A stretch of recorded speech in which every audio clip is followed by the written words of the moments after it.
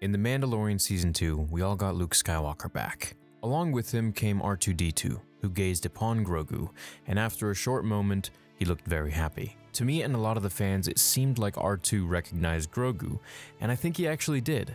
I believe he knew of Grogu or knew him personally. Let me explain how this could make sense very quickly. As Ahsoka mentioned, Grogu was trained at the Jedi Temple for years by many Jedi Masters. Grogu is 50 years old during 10 ABY, after the Battle of Yavin, or essentially after Episode 4.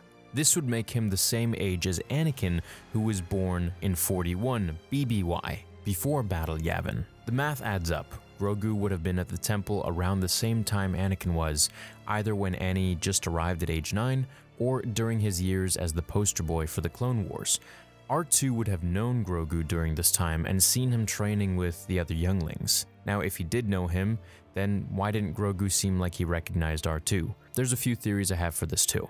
One being, his memory was wiped, and this could be interpreted from his memory going dark, as Ahsoka said.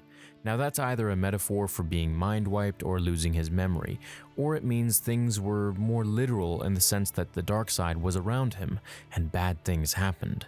I'm more inclined to believe the first, that Grogu indeed can't remember some things, just like he can't remember much to do with using the Force. Now that could be maybe because Moff Gideon engineered him in a sense to get tired when he uses the Force, but I'm more inclined to believe that it's because he just hasn't used it in a long time, and his muscle memory, so to speak, is pretty lacking. I think over time with Luke, Grogu's memory will be restored and cleared, and we'll get to finally learn who his parents were, which I think could be Yoda and Yaddle. I mean, those are really the only two options we have. It's not going to be like Chewbacca and... Anyways, we'll also learn how he was saved from the temple during Order 66, if he was even there at the time, which I think he was. Something reported from the Kenobi show mentioned how we're going to see a flashback of Order 66 at the temple, and a blue saber-wielding Jedi protecting 3 younglings. Could one of these younglings be Grogu? It's quite possible.